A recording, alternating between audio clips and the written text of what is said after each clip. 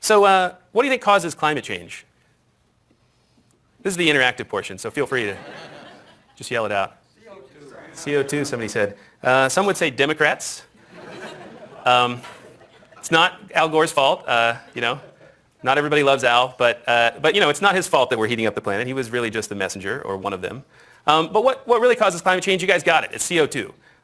If we look back over the last 100,000 years of the planet's history, we see these rises and falls in CO2. And these actually track the rises and falls in the temperature of the planet. And these cycles of sort of 10,000 years of warming and 100,000 years of cooling go back for millions of years. And what had happened was, you know, we talked about 20,000 years ago, that was the end of this last cold period. And then we warmed up out of this cold period into the Holocene, that 10,000 years of sweet climate. And now what we're doing is we're looking at putting carbon dioxide up to levels that haven't been seen for hundreds of thousands, probably millions of years. So we're changing our composition. We're changing the composition of our atmosphere in a way. We've now pushed past the 400 parts per million mark, which is about right here. And we've done it in the last 100 years. So this is a major change in the composition of our atmosphere. Now, often people ask me, how do you know that? And we have all kinds of techniques. I like to talk a little bit about how we know the information we know, because I think it's important. You know, if you drill down through the ice cores, if you drill down through glaciers, there are glaciers in the world still, for the moment, where the snow doesn't melt completely every year, and it stacks on top of each other. And you can see these annual layers. And if you drill down through these annual layers, you can find tiny little bubbles where the air has been captured. And you can measure the old atmosphere all the way back hundreds of thousands of years. And that's how we build these records of carbon dioxide. And you can actually measure temperature separately. So you can measure both carbon dioxide and temperature based on the isotopes that get taken up and the amount of actual CO2 trapped in the little bubbles. So we have a pretty good record. You know, often people say, well, there was nobody around a million years ago. How do you know CO2 was what it was? Well, this is how we know. We dig it up. Now, every global warming talk has a slide like this, and this is mine. This is just a simple schematic of what causes global warming. So all of the important energy that we get for our planet's climate comes from the sun.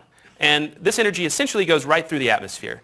You can see the sunlight when you walk outside, and even though it's gone all the way through the atmosphere. And the reason is because the sunlight is basically, the atmosphere is transparent when it comes to sunlight. Sunlight goes right through. Now, some bounces off clouds and other things, yes. But by and large, most of the energy goes right through the atmosphere, and it gets absorbed at the surface. And remember, two-thirds of the ocean, two-thirds of the surface is, I gave it away, ocean, right?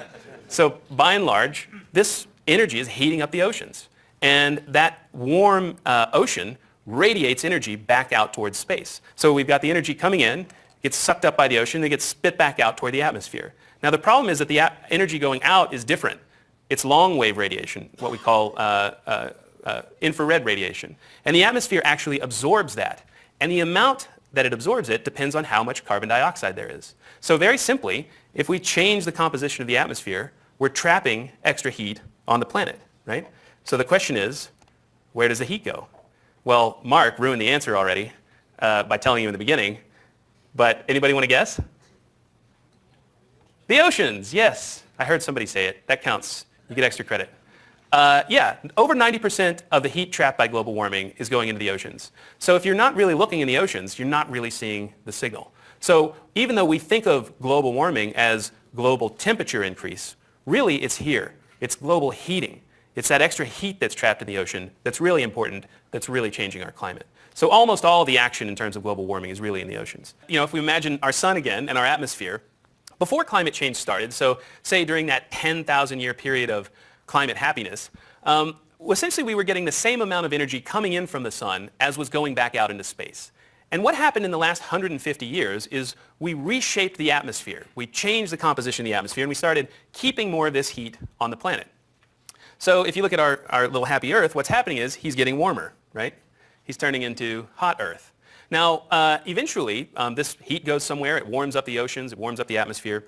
Eventually, you get a warm enough atmosphere that it starts sending more radiation back out into space. So you achieve a new balance, a new Earth, a new climate. But the penalty for that new balance is that now you've got a warmer Earth. You've heated up your planet. But remember, I said that global warming is all happening in the oceans. So in order to get from the left Earth that's normal and cool to the right Earth that's hot and sweaty, you have to first heat up the oceans. And heating up the oceans is a huge task because they're so big.